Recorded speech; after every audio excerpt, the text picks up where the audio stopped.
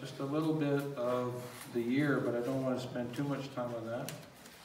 But for some of you who aren't all that involved, here's some of the things we did. We bought some things and we sold some things. We bought a new computer, which was terrific, and we sold the food booth. That was terrific too.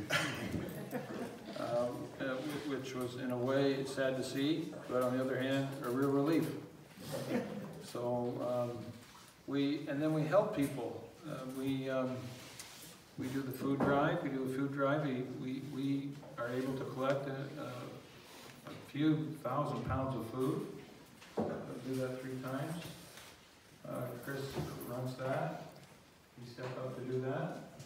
And we also deliver $2,000 to the food banks when we do those food drives to the medical store. We run a terrific, I think, and we all here think, terrific home and garden show. Here. And Bill here, Bill put that together, and his group.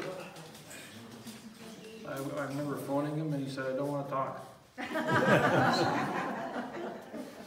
don't got time to talk. He had time to breathe, but barely. And we did, this year, we did the bingos. We did the radio bingo at the beginning of the year, last year actually, and then we worked into a TV bingo. And it turned into a lot of fun. And not only does it raise money, but it's a bit of a hoot sometimes.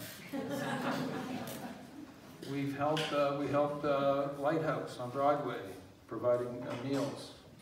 We helped Choices Men's Shelter, providing spaces for men who need a bed. We've helped Cry Not, which deals with human trafficking in this area.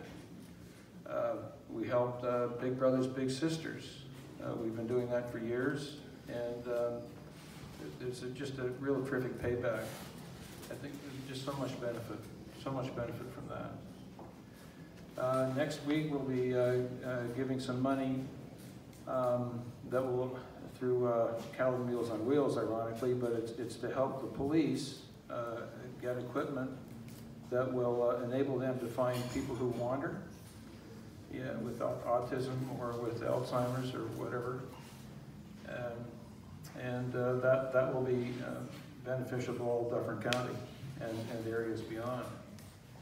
So that's some of the things that we've done, and we're just going to keep doing these things.